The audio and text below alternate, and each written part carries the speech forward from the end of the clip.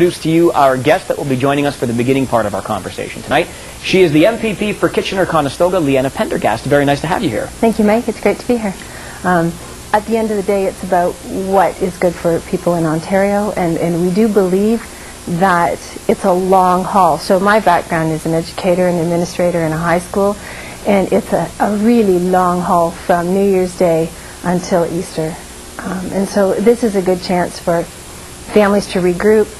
An interesting comment that I heard, we had a family skate in New Hamburg yesterday at the new multi-use recreation facility, and what a turnout. There were over 500 people there. The tone, the excitement, the vigor in the arena. But the whole idea that this is something that we can stop and say, it's family day. It's not Thanksgiving. It's not to eat turkey and watch football. It's about family. And a gentleman came up to me and he said, Leeanna, we actually as a family played board games and spent time together because by title it was family day, and so that's what we did. So I really do believe that it's something that's good for Ontario. And do we check other provinces? Absolutely. We don't live in a vacuum, and hopefully that the momentum will carry and it'll be a federal holiday. Well, and federal NDP leader Jack Layton has suggested that perhaps that wouldn't be such a bad idea. So I suspect then that you would endorse that initiative if he moves forward with it? It's a great thing. Yeah. Okay. What do you say to the 40% of Ontarians that did not get the day off yesterday? In trying to get enough information so that I could share it with you and your viewers today, it is complicated. The Employment Standards Act, it's a negotiation between the employer and the employee. Probably, what would I say to them? Our belief is that all Ontarians should enjoy Family Day in one way or the other. If they didn't get the day yesterday, for whatever reason, if they had to go into work, there are essential services, and we thank them for that. We thank those services. My husband went to work before the family skate. He joined us for the family skate. We got there a couple minutes late, but we got there because we waited for my husband, and we have 3 boys. But he is an essential service and had to go into the hospital. We understand that. How that's worked out for employees, whether they get the premium or whatever the details are, that's there and available to them. And I would refer people to the Ministry of Labour website, the www.labor.gov.on.ca, where the information is there and available to them. At the end of the day, when we get home, the people that are waiting for us are our family. And time, I keep thinking of that quote from Andrew Marvell, and at my back I always hear, time's winged chariot hurrying near.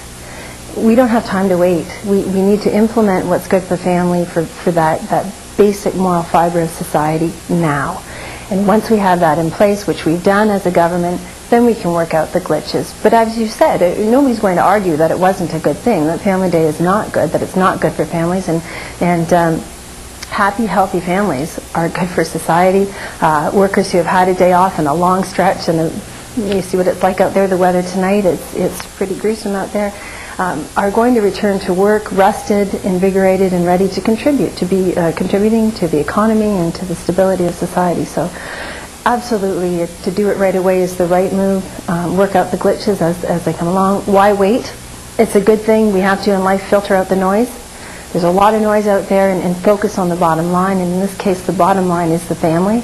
So we've done that, and now we need to work through the noise and the glitches. Absolutely, I think you articulated it beautifully. Could I just read an email that came into me yesterday after Family Day, and I think it will address what Maria is mentioning. It came in from a constituent following the Family Day yesterday and the skates and all of the things that the different communities put on, and I think it will speak to what Maria is saying. The constituent says, I want to thank you, extend my thanks to the Ontario government for a fabulous day with my family. This morning we had breakfast at the Crossroads restaurant in Elmira, followed by a wonderful afternoon at the Waterloo Region Children's Museum. After dinner at Swiss Chalet, we enjoyed an evening of skating at Kitchener City Hall. Throughout the day we were amazed at how many people took Family Day seriously. Hundreds of people enjoyed a meal at the Crossroads today, and the restaurant itself helped to ensure families could enjoy themselves by offering extended hours and free meals for children, as did Swiss Chalet. As a family of 5, we seldom eat out due to the cost. Our 2 meals cost us less than one typical meal out simply because children ate free to celebrate Family Day. Though today's housework is unfinished and the laundry is not done, my day was extremely productive. Today sparked something in our family. We are not going to wait until next February to celebrate Family Day. We've decided to have our own Family Day once a month. So thank you and all the members of Ontario's Parliament for bringing our family closer, and all the others who also celebrated Family Day. Sincerely.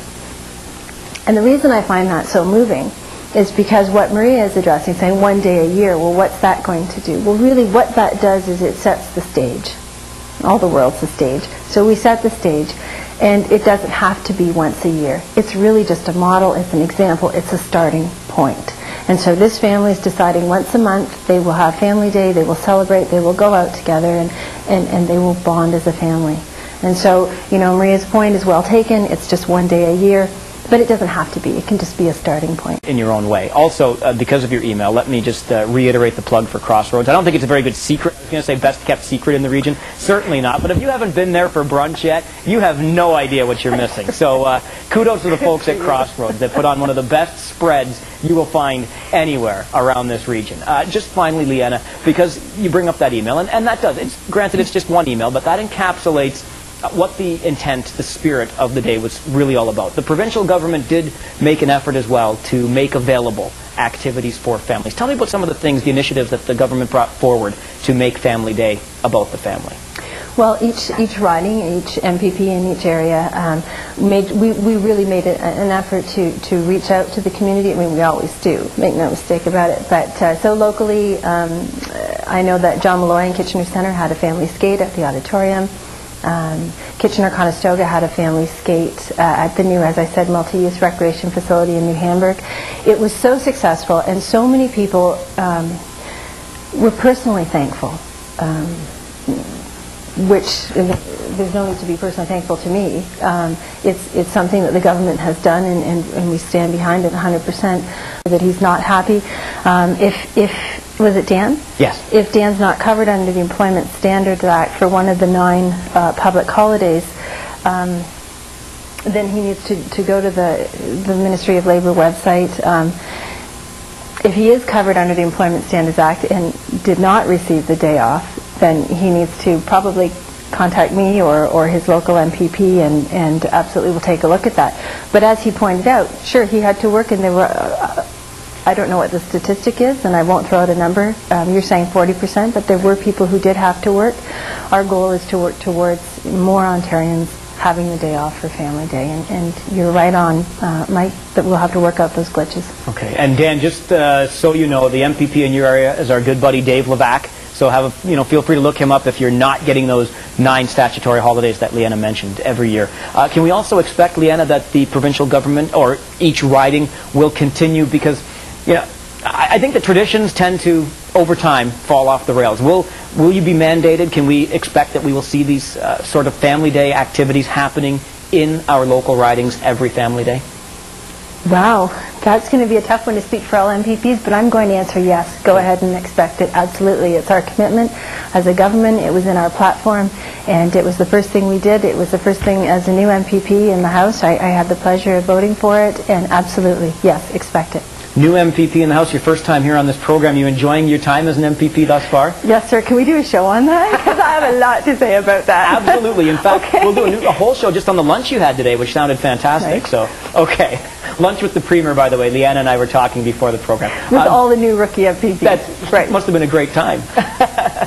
Thank you very much for your time tonight. We look forward to having you back. Thank you, sir. Leeanna Pendergast, she is our MPP for Kitchener-Conestoga, and she's no longer a rookie on this program, so we'll have her back at another time. We are going to take a short break. We're back with more Family Day discussion right after this. Please stay with us. You are watching Farwell Live.